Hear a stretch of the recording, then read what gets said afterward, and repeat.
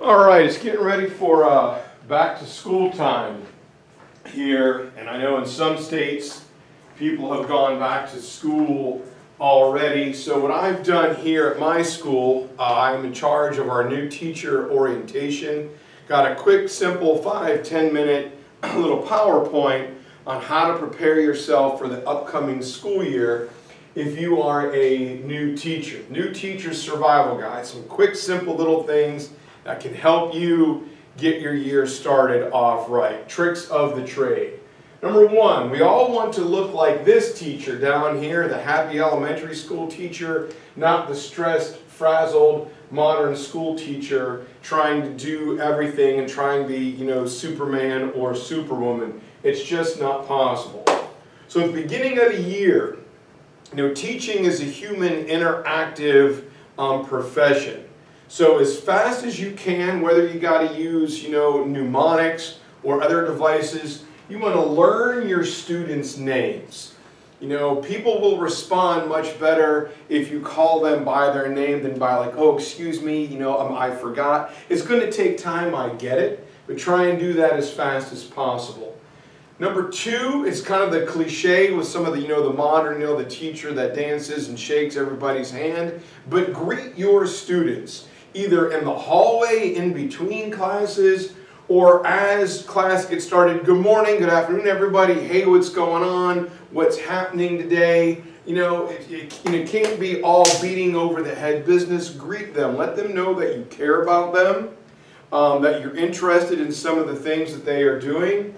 Whether it's school related or whether it's an extracurricular activity or a job or something like that. Like find out, if you're a high school teacher, if your students have jobs, I try to patronize those businesses. Next, look over your accommodations. 504s, IEPs, it's federal law, it's necessary. Try and get ahead of the game. Come in prepared so if a student is nervous or shy, they don't have to ask for it. You already have it. Kind of know some of the pitfalls or some of the things that you are going to be asked to do to help take care of that student's accommodations. If you're not sure, find your special services coordinator or a veteran teacher and go over it with them. Next thing, have a syllabus. When your students come into the room, it doesn't have to be like this gigantic, enormous, timeline of what you're going to do throughout the year, every unit, every period of the day. But just have a syllabus. This is what we are going to cover. This is how we are going to cover it. These are how some different things are weighted. Be prepared. Let them know what is expected of them. And then follow your syllabus. Your rules, the way you operate, some of the things that you are going to do. Simply keep people informed. The more informed your students and your parents are, the better it's going to be for you throughout the year. Sorry guys, my tripod was a little tilted there. Hopefully that, well, I probably didn't fix it, but that's okay. All right, next thing, set consistent and fair rules that are simple. You don't want to have a litany of 800 different little rules. These are the things that are expected. This is how we are going to treat each other. This is how I'm going to treat you and how I need you to treat me. That is a must. Whether you have a different bathroom policy or a cell phone policy. Simple and fair, all right? You're in class to work. You're in class to learn. You don't have a long time to waste, minutes, making up and cowboying rules all the time. Simple and quick. And on top of that, enforce them fairly. All right? You can't, if you tell one student to, if they're on their cell phone, to put it up on your front table, and a couple minutes later someone else is doing it, and you say, oh, just go ahead and put it in your pocket. You can't do that. All right? What you do for one, you must do for them all. All right? I've had my own children in class, and so sometimes you gotta drop the hammer, even if it's in a weird case. you have your student. My daughter's never got in trouble in my class, at least. But anyway, you get what I'm saying. You must be fair and consistent no matter who it is, time of day, tardiness, whatever it is. Enforce it consistently and fairly. Have a new teacher kit. We're in here for a long period each and every day. You got to have some things that are going to help you. You get a headache, have some aspirin. Get some cough drops, maybe some chewing gum. Have Pepto-Bismol or antacid. Kleenex, Lysol wipes, hand sanitizer. Just little things that can help you stay healthy or feeling okay while you're on the job, and help your students as well. Get that before the year starts. And the room is very important. You got to create your own space. All right? It's almost like you spend more time here than you do in your own home. So my room, I have a pretty big room. Positive to that, I have a big room. The negative to that is it's filled with students every day. I run about 225 to 240 students through my classroom every year.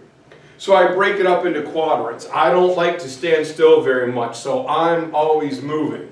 So in my room, my layout, I've got 8 desks here, I've got 8 desks there, 9 over here, and 10 over here. They're broken up into quadrants so I can move fluidly, down the aisles, moving to whoever needs help or who has a question. And if we're doing a debate or a group activity, the students can quickly and freely move in between the little quadrants. Room setup is necessary. It's very important. What you don't want is the old straight vertical rows, 6, 7, 8 deep, so the kids in the back can fall asleep and not pay attention, and you're only really teaching the kids in the first 2 rows. Have a plan. Set up your classroom. It also helps your management, all right? If anybody is acting up, they're only 2 or 3 steps from where I am. I also have a couple garbage cans, one there, one in the back, one over here. Students need to throw away things. Like at my high school, students are constantly grazing because they're so busy. So they eat a lot of, little, goldfish and, crackers and just little things. Well, you don't want it sitting on their desk, but you don't want somebody to get up and interrupt what you're doing, so put it in the back. That way it's unobtrusive. Someone has to blow their nose. Make it easy for them to get to the garbage cans and also to get into and out of the classroom quickly and efficiently. Think about whatever is comfortable for you, get some feng shui on it, and really make it your own. Also, we know that students are always popping out their phones. No one has like a watch anymore because it's like dinosaur technology. So get a clock that's clearly visible. We only have these students for an hour if you're unfortunately in one of the block schools for an hour and a half. So you've got to maximize your time doing this, constantly. It's not only distracting, but it takes time from learning. So get a clock. Let students know how much time they have in class, and it's also a good gauge for you, so you know how your lesson is going, what's going on. All you got to do is glance. I have a clock over there and a clock behind me. That's for the students. That's for me to keep an eye on how the lesson is going. Decorate your room. Right? You're here a lot. Make it your own. You can have some personal things, like I got pictures of my family and some educational opportunities that I've worked on. But you can say I also have my maps and my posters and my pictures, so when the students come in, they know that history is important. History is all around them, and it's not just boring, cinder block walls. So decorate your room, personalize a little bit, and have some educational things in there. But critically think about your room setup. A little bit of planning will keep you from being this poor teacher with their hair flying out, stressed to the max. Teachers, boy, we like to just suck it up and just keep grinding. Especially if you are a brand new teacher, learn to ask for help. This is a people business. As teachers, our job is to help people learn.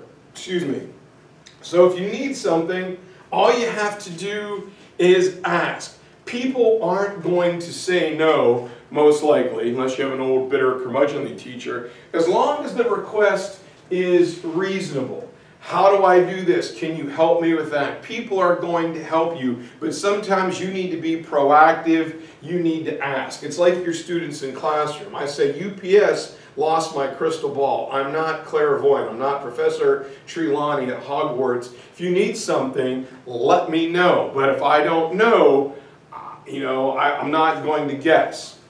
Learn how to say no. Students in schools love to take advantage of the new teacher. Do you want to sponsor this club? Do you want to be part of the Model UN or the debate team? Or do you want to help with porch? Do you want to coach basketball? Do you want to do ladies field hockey? Do you want to do this? Do you want to do that? Do you want to be on this committee? Do you want to be on that committee? And you feel bad because you don't want to upset anybody and you're afraid to make somebody mad so you lose your job, so you say yes to everything and you're pulled in 800 different directions. You simply can't do everything. Especially in the first couple years, you need to learn how to say no. Your job is to be a teacher. Hone that craft, perfect that craft, pick maybe one thing at a time. It's always good to be involved in the school community, but you simply can't do everything. So be very conscious and don't be afraid to say no.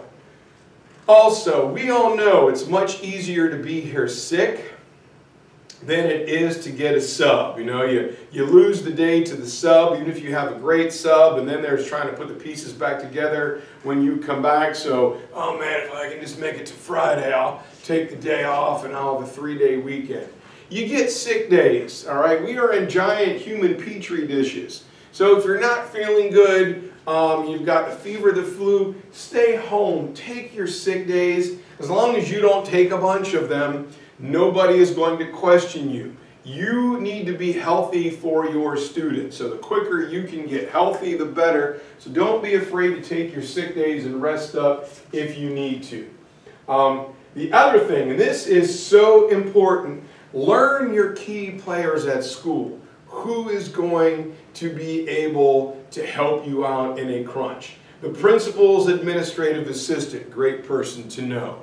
The IT person, we know that their time is such at a premium. Get to know them, be friendly with them. Your head custodian, maybe you're cleaning people. I treat them as if they are part of the faculty. We've had our 2 custodians, first I've known them for over 20 years. They are great people. They are going to help you out and look after you if something goes wrong. I can't tell you how many times an IT person, principal, secretary, custodian has bailed me out and vice versa when you need it. So learn who the key players are, who's going to be able to help you in a crunch, and always be thankful and don't be afraid to repay a favor. Especially if you're new, your parents, you're under a microscope, your parents are going to want to know who you are. Are you a new teacher to the building with teaching experience as a veteran? Or are you a young 21, 22-year-old person out of college or grad school? Well, you are under a microscope. So send a greeting. Hi, this is who I am. I am Bill Melega, da-da-da-da-da-da-da. Looking forward to working with your students. If you need to contact me, here it is. You can do it via email, one of those blast out things. You could, photocopy it and mail it home. We had a couple teachers a couple years ago, 2 great guys in English. One wrote a letter and mailed it home to every parent. The other one took him a while, but he made a telephone call to every parent of a child he was teaching. Hi, this is who I am, this is what I'm going to do. I see that I'm teaching, your child. Just wanted to let you know I'm here. And it was incredible. Now, it took time and it took a lot of work, but I'm like, man, that was a really good idea. It doesn't have to be anything that drastic. Just let them know who you are, what your expectations are, and that you're there to help their child. And parents are going to love it. When you get into the classroom, you need to be confident, all right? I see young teachers all the time, kind of, oh God, this is my first day, I'm brand new, I'm so nervous, there's so many of you. Or you have teachers who aren't really familiar with their content, and a student asks a question and they try and buffalo their way through it. It's okay to say, hey, I'm not really sure about that. Great question. Let's do some research and find out. Worst thing you could do, though, is say that I'm nervous. No, you are confident. You are the master and the commander of that ship. This is your world. You are in charge. You are the unquestioned leader. Don't show any sign of weakness. For students, it's like a shark smelling blood, all right? They'll smell fear, they'll smell blood in the water, and you lose credibility. Students come in expecting you to know a little more. So you do. You're confident. You have a plan. Worst thing you could do is come walking in the door along with the students, papers falling out of your bag, and going, today I think we're going to do, no, you know what you're going to do from the time the students walk in the door. You're professional and you are ready. Everybody has bad days. But for the most part, if you're consistent and you're confident, even on one of those bad days where you're not feeling very well, or it's been raining for like 3 weeks or whatever, things are going to flow. When you have a substitute, people know the expectations. Confident, you are in charge. And if you don't know, if you're just a page ahead of your kids in content, fake it till you make it. Don't lie, don't make stuff up, but you act confident like you know that material. It takes a couple of years to really understand your content and be confident with it. That's why you have to work all the time. The old saying, a little bit of preparation early will save perspiration later. So we're doing all that. We're working, we're involved in our school, we have our plan, we got our room set up, we've talked to our parents, we're teaching our kids, we're a page ahead of the content, we force ourselves to be, confident, we're master and commander. And then it's time to go home. And you get keyed up, and then you're thinking about what you have to do, so you wake up at 2 or 3 o'clock in the morning and you just lay there. Those are signs of trouble. You need to learn to relax when necessary. When the day is over, we all know that we've got to take stuff home. Find a way to decompress. Find a way to relax. Get a hobby. Watch something on Netflix. Take your dog for a walk. Go for a jog. It's great to come and see students' activities, to go to the football game, or go to the band or orchestra concert, go to the dance recital. It's good to be involved and have our students see us in the school community, but you also need to do some things for yourself, all right?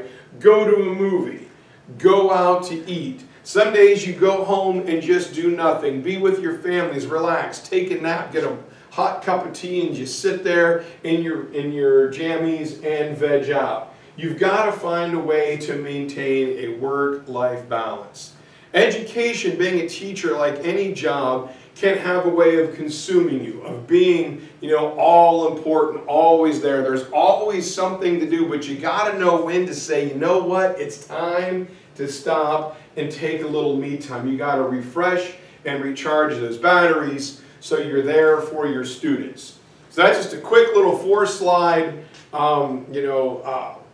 survival guide to get you started off throughout the year. If you guys have any questions, again, I'm Bill Melega, M-E-L-E-G-A, at Chapel Hill High School. Feel free to drop me an email or quick phone call, and we'll help you out. Have a great year. Have a successful year, everyone. These ideas may not work for everybody, but probably some of them will. So, good luck, and let me know if you guys need anything. All right, we'll see you guys.